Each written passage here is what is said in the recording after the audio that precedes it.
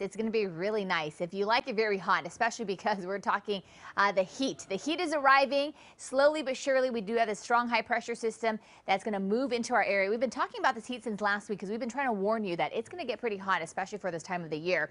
Here's a look. This is a beautiful shot of our Malibu camera looking toward the Santa Monica Bay. And then our day part forecast shows that we have plenty of sunshine as we head into the afternoon. This is for the metro areas. So we're expecting those temperatures to top out into the mid 70s this afternoon. High wind warning. If you live in unusual wind prone areas, you probably are feeling the winds right now. Those winds are coming in from the north, and then they start to shift more to an offshore northeasterly fashion as we head into tomorrow. So this high wind warning over the LA and Ventura County foothills and mountains still continue to stick around until tomorrow morning. And then the winds are also going to provide that warmth because what it's doing is drying out the atmosphere. So starting tomorrow, this heat advisory comes into play. So we're just letting you know ahead of time that it's going to be rather hot, at least for the second half of the week. So lots of students are out on spring break today. So if you plan on heading to the coast, just know that we do have a very high UV index. So put on that sunscreen, slather it on. Temperatures near the coast will be about 70 degrees. Low tide is taking place in about half an hour here for a lot of our beaches. And then we do have moderate rip currents,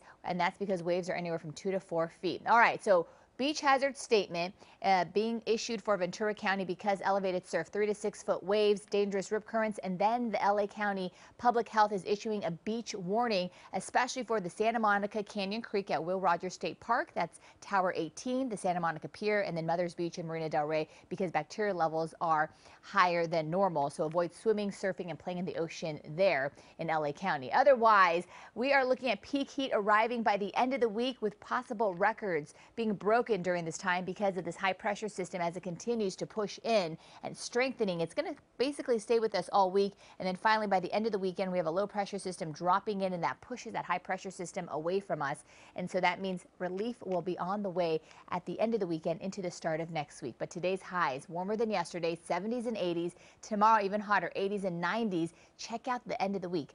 90s, triple digits, staying at least until Friday. And then we still will see some really warm temperatures on Saturday, but our temperatures begin to slide down, and then we get closer to normal by the time we head into Sunday. Back to you.